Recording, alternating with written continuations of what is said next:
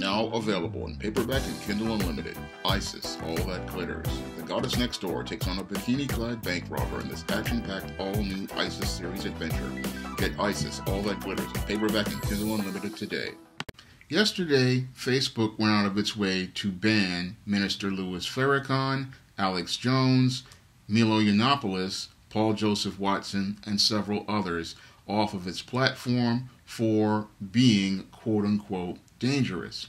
And after they banned these individuals for being dangerous, there were a lot of people talking about how this was a violation of the First Amendment under our United States Constitution, which guarantees everyone the right to free speech. Now, the counter-argument to that is saying that Facebook is a private company, and as a private company, they have a right to ban people from their platform for violating their fluid terms of service. However, when I take a critical look at what's going on at Facebook, it reminds me a lot of what transpired way back in 2010 with social media platforms like your MySpace and the comment sections of the America Online and Yahoo.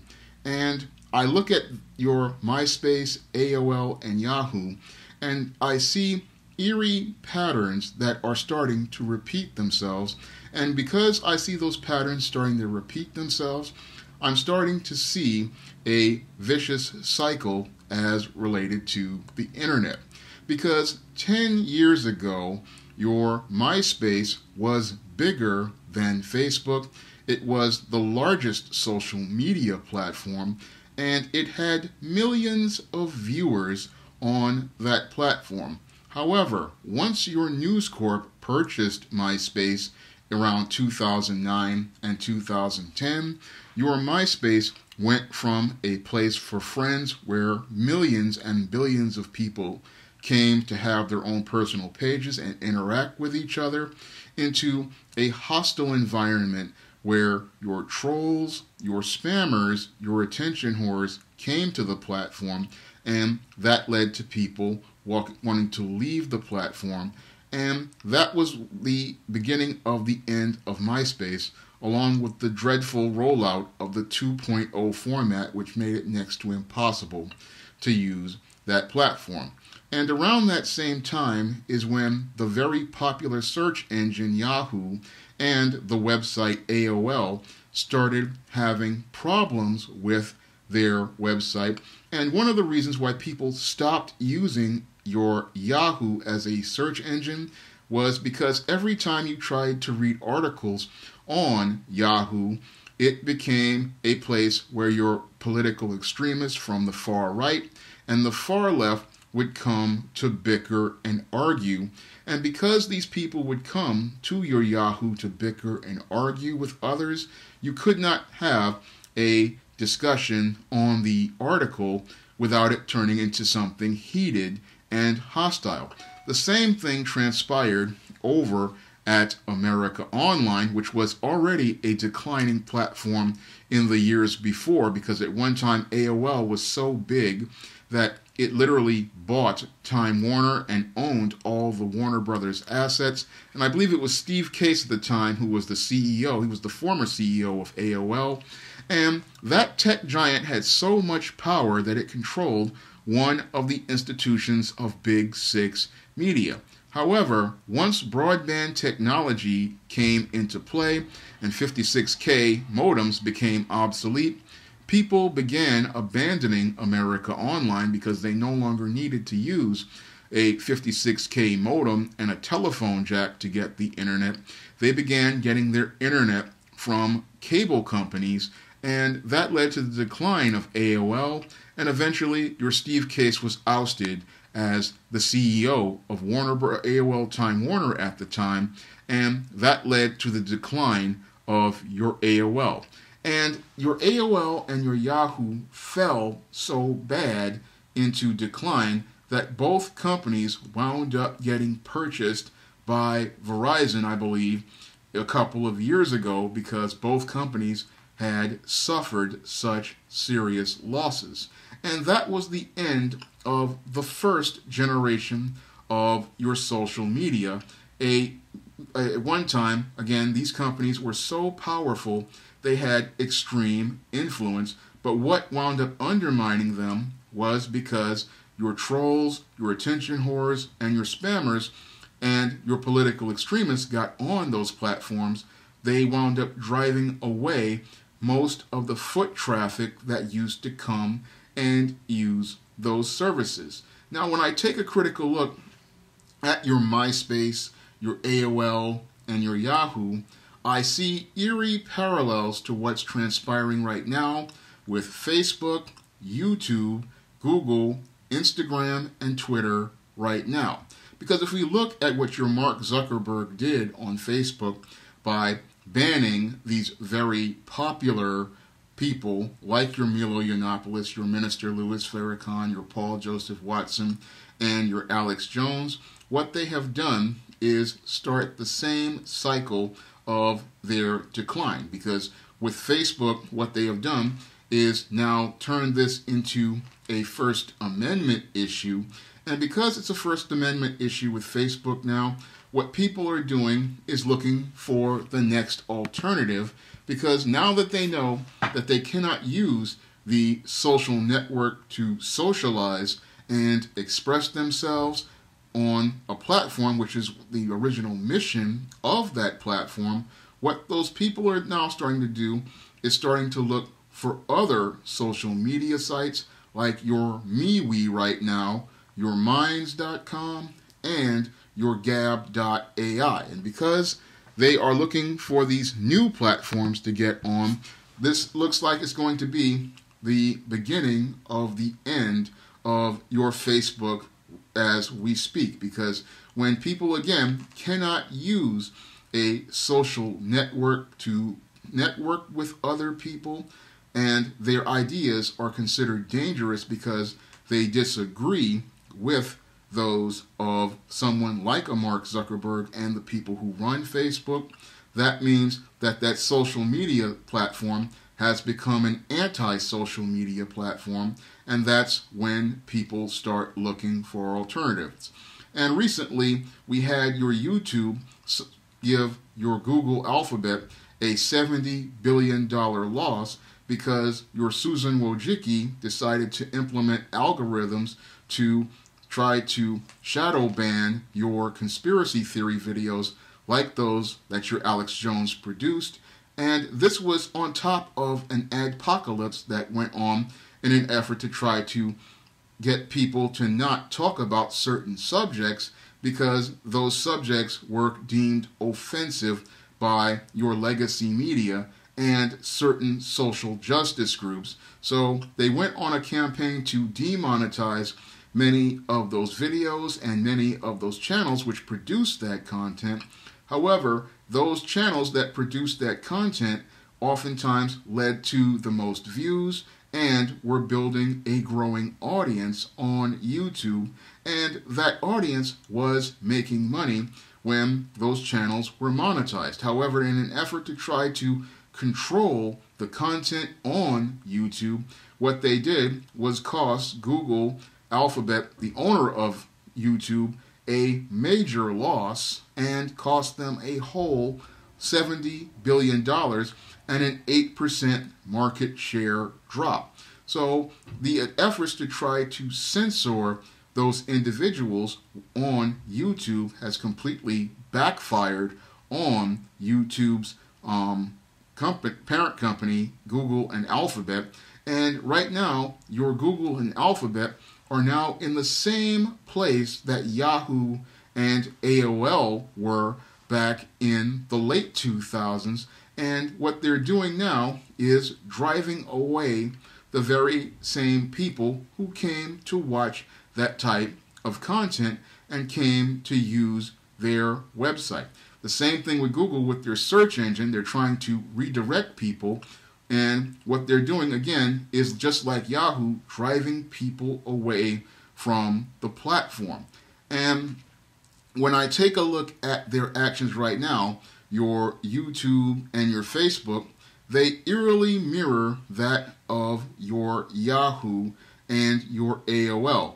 The same thing with Twitter. They're also trying to censor people who they disagree with, and their behavior is again also mirroring that of your MySpace, your AOL, and your Yahoo.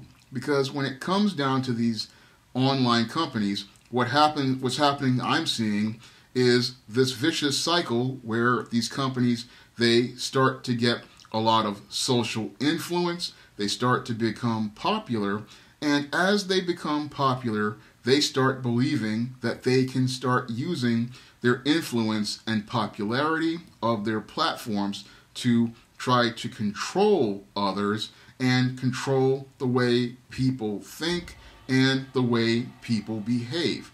And whenever you try to control people, that is where you're going to start falling completely apart. Because when it comes down to people, there is no trying to control them. And this is something many nerds try to do whenever they get power, is they try to use that power to try to control others, and when they can't control others, that's when they start getting frustrated, that's when they start getting angry, and that's when they want to try to take their toys away and leave all those people behind. And that's what I see going on right now with your YouTube and your Facebook. However, in the business world, what happens is this doesn't really work very well. Because when you are in something like a free marketplace, in a free marketplace, people have the option to choose competitors. And this is the situation that I believe is going to lead to the decline of Facebook, YouTube, Google, Instagram, and Twitter, is they don't understand how our American economy works. And when you try to censor people on these platforms, what happens is this is when the free market starts to take its power. And this is what I believe is going to lead to the demise of Facebook, YouTube, Google, Instagram, and Twitter, in the same way it led to the demise of AOL, Yahoo, MySpace, and all of the other platforms of the previous social media era. Because in a free marketplace, when you have competition, what happens is when one company starts to get too big for its britches and starts to believe that it can control people, what people are going to do is walk away from that company and go deal with a competitor, which will not make an effort to censor what people are trying to say or the messages they want to use on these social media platforms. Because what many of these internet social media companies don't understand is that as history repeats itself, the lessons here are that in a free marketplace like the internet is fluid, and because it is fluid, that means when one company gets too big for its britches and starts thinking it can dictate what people can say and do on its platform, it can be replaced by another company which will offer an open platform to those customers. And I'm looking at this cycle from a critical perspective, and I'm seeing how this cycle is starting to repeat itself, because it seems like every 10 years that we have the internet going on, what happens is one group of companies gets too big for its britches. It starts thinking it can control people, and it thinks it can dictate to people how they can think. And because they start thinking they can control people, what happens is the free market takes its effect, God's free will that he gave every human being takes effect, and that's what leads to the decline of those internet companies that were juggernauts. Because again, AOL was so powerful at one time in the early 2000s that it owned Time Warner, a Big Six legacy media company. And Yahoo was so powerful at one time, it was a multi-billion-dollar company. Now, both of those companies, because of technology becoming obsolete and audiences migrating, are now owned by Verizon, who bought them for next to nothing because those companies fell out of favor with users of the internet. And the same fate, I believe, is going to happen to your Facebook, your YouTube, your Google, your Instagram, and your Twitter, because on the horizon, I see new competitors coming to take their place. For example, with Facebook, I see MeWe taking their place. With YouTube, I see BitChute taking their place. With Google, I see DuckDuckGo taking their place. And I'm sure there's a Twitter alternative being created right now, because all those companies see the oppressive policies being put into place by these current media oligarchs over Silicon Valley, and these smaller companies are getting ready to offer an alternative to these companies because they look at the marketplace, they understand that the internet is fluid, and because they understand that the internet is fluid, they understand that once one company starts to get too big for itself and too hot for itself and starts thinking it can do things like control the way people think and the way people act, then what's going to happen is that new company is going to come in, offer things like Minds.com has offered protection of the First Amendment, and same things with Gab. They offer protections for the First Amendment. And because those companies are offering people the ability to speak freely and express themselves freely, what those companies are going to do is start laying the foundation for taking the place of these now currently popular websites in the 2000 teens, which will become rendered as obsolete and forgotten as the name of the companies AOL, Yahoo, and MySpace are right now. If you'd like to see me make more videos like this, you can donate to my Patreon by clicking the link in the description box. And if you want to try some of my SJS Direct publications, like the ISIS series, the E-Steam series, the John Haynes series, and the Smith-Dorella trilogy, you may do so by clicking the link to Amazon.com. That's all I have to say for this video. You can comment, rate, and subscribe. Now available in paperback and Kindle Unlimited, E-Steam Goddess of. Hell's aspiring angel takes on a demonic dominatrix in this action-packed all-new E-Steam series adventure. Get E-Steam Goddess of in paperback and Kindle Unlimited today.